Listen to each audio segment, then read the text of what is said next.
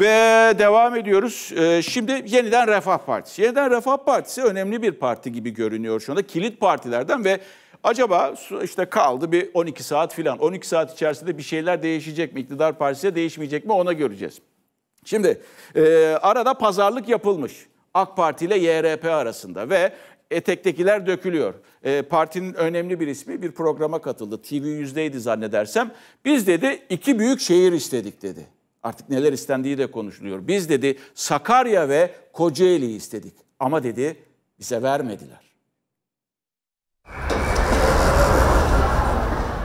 2 büyük şehir istedik. Kocaeli ile Sakarya. 35 tane ilçe talep ettik. Ama ben Sakarya'nın adının geçtiğini hatırlamıyorum. AKP ile uzun süren müzakerelerin sonunda anlaşmanın sağlanamamasıyla 3 büyük kentte aday çıkarma kararı alan yeniden Refah kanadı ilk kez AKP'den hangi büyük şehirleri talep ettiğini açıkladı. %10 alan MHP'ye de 2 tane büyük şehir verdiler. Biz olmadan 76 ilçeyi kazanma şansları yoktu. Bir şey anlaşmak istedikleri gibi bir zemini göremiyorum.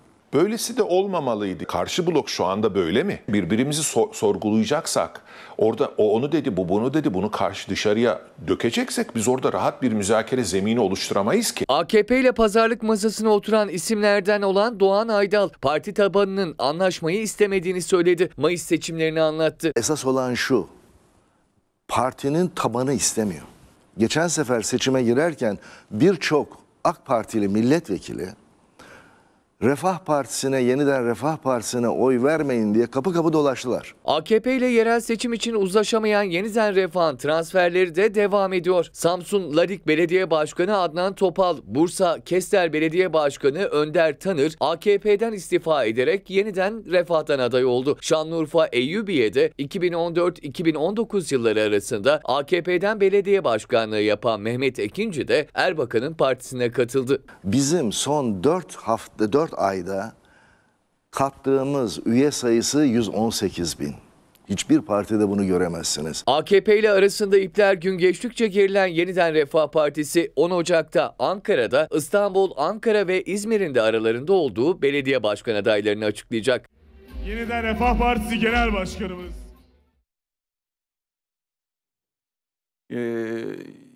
YRP'den devam edeceğim ama gelen mesajlar var. Okumam gerekiyor bunu. Türk Silahlı Kuvvetleri'nin durumuna çok üzülüyorum diyenler var. Ben de üzülenlerden bir tanesiyim. Ondan sonra Bahçeli önce Sinan Ateş'in katilinin bulunmasına yardımcı olsun diyor. Bahadır Bey bu mesajı göndermiş. Bir de göndeririz tabii ya. Mehmet Şirin size selam gönderiyorum. Sizi tanımıyorum ama her akşam izliyor musunuz? Ve izlediğiniz için de teşekkür ediyorum. Çocuğunuz böyle bir mesaj atmış. Babama selam gönderir misiniz diye saygılarımızı da gönderiyoruz size. Benden büyüksünüzdür. Ellerinizden de öpüyorum sizi. Geldik peki YRP. Şimdi 12 saat gibi bir süre var. Yani şimdi 12 saat büyük. Bir dakika onun öncesinde bir şey söyleyeyim ya. Şu Ali İhsan Yavuz. Çok alem adam Ali İhsan Bey. 2019 yılında kupon bir cümlesi vardır. Hiçbir şey olmasa bile kesin bir şeyler oldu. Böyle veciz bir söz.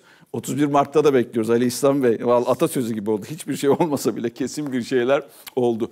Şey gibi bu. Oksimoron gibi bir şey. Onun gibi bir şey oldu. Peki hadi bakalım devam edelim.